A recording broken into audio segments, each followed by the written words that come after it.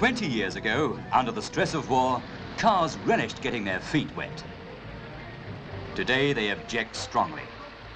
So to carry them dry shod across Britain's rivers and lakes, some 45 ferries plough their way steadily from one bank to another. Here at Woolwich, one of the two Thames car ferries carries her load of 20 cars free of charge.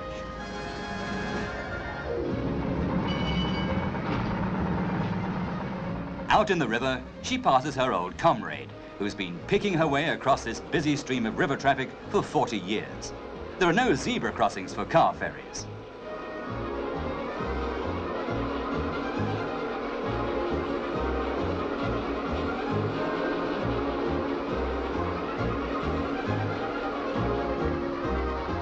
On arrival at the other side, down goes the ramp and away go the motorists who, incidentally, could have crossed the river, also free of charge, 4 miles upstream by diving through the Blackwall Tunnel.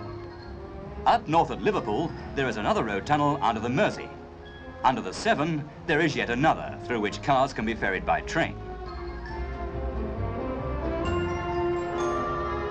So the motorist either floats across rivers, dives under them, or looks for a bridge. But the greatest of Britain's bridges is for trains, not for motorists. Below it, at sea level, runs the Queen's Ferry car ferry, often so congested that unlucky motorists have to journey 20 miles upriver to cross the Firth of Forth.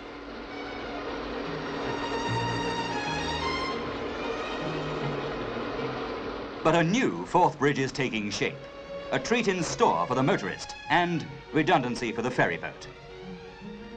In the Lake District, a picturesque little ferry pulls 10 cars a few hundred yards across Lake Windermere by cable.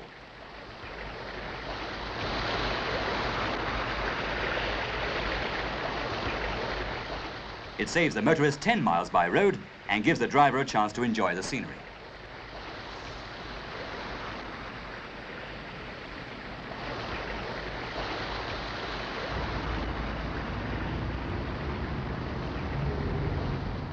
But how can people reach these beauty spots without facing traffic jams, and yet add to their holiday comfort and subtract from their luggage problems by having with them the cars they know and like best?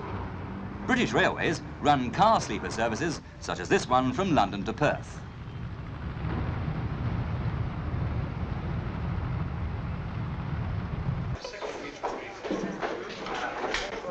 Having booked well in advance, at more than £20 return for you and your car, you arrive at Holloway Loading Bay. Passengers cost extra. So do pets.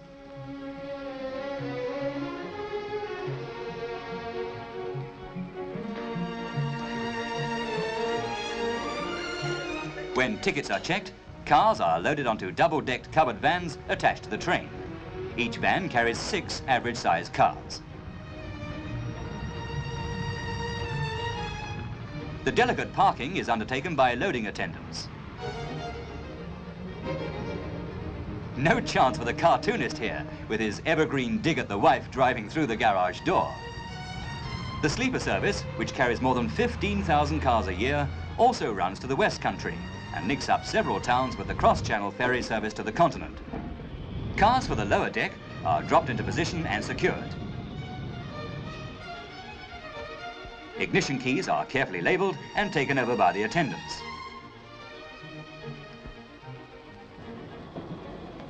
When the train pulls out from London, the motorist has no worries about the 400 and something miles of road ahead of him. He can climb into his bunk, knowing that all through the night his car will be averaging 52 miles an hour in the right direction without its wheels turning.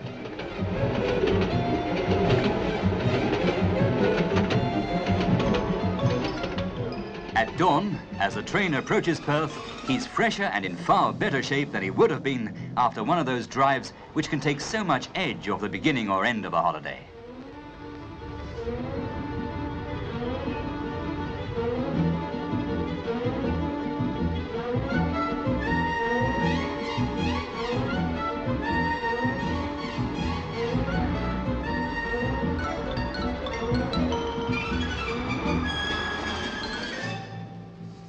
To the west of Perth, across Scotland to the shadow of Ben Nevis, where Loch Leven spills into Loch Linney, runs the Ballachulish car ferry. a frail link on the main road from Dunbarton to Inverness, for in such a majestic highland setting, it can hardly compete with all the sightseers at only 6 cars a trip. This strange craft, manned by a crew whose rugged features seem to fit well into the landscape, needs careful handling, for the currents are strong and the weather can be rough. The skipper has several positions from which he can maneuver the craft.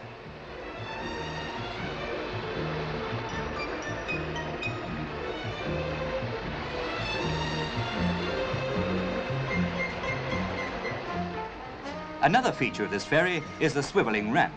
Instead of the ship lining up with the road lines up with the ship.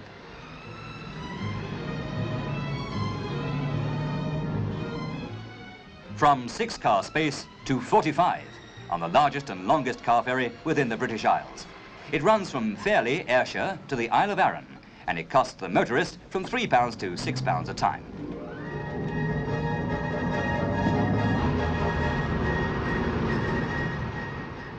Larger still are Britain's car ferry links with the continent, running from Dover.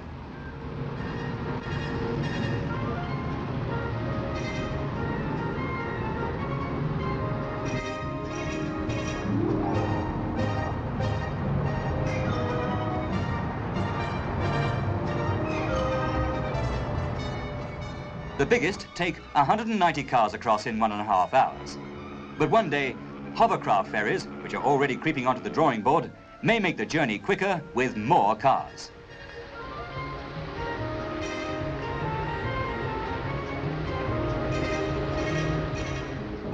And so to the air ferry, the fastest method of transplanting the motorist and his car furthest away from it all.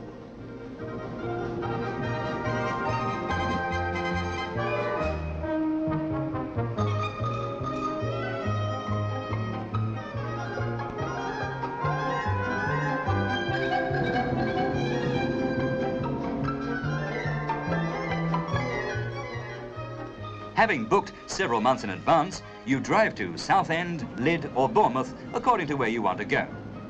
Onto the ramp goes your medium-sized car, up and into the plane's nose. You can be off to the Channel Islands, France, Switzerland or Holland.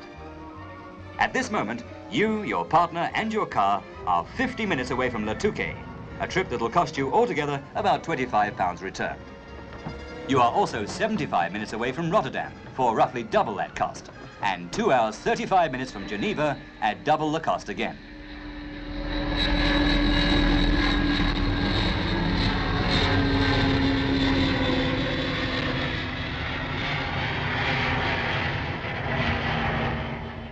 Britain pioneered air ferry services in 1948, when planes carried 2 cars a trip from Lymm. Last year, 137,000 cars were ferried out of this country and back by 25 planes.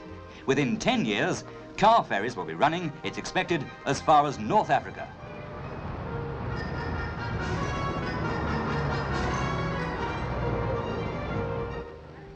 To the passengers, it's just another air trip.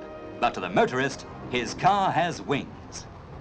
Here, he is virtually driving from London to Switzerland in a morning, knowing he will arrive fresh and relaxed, with all the motorways of Europe opening before him.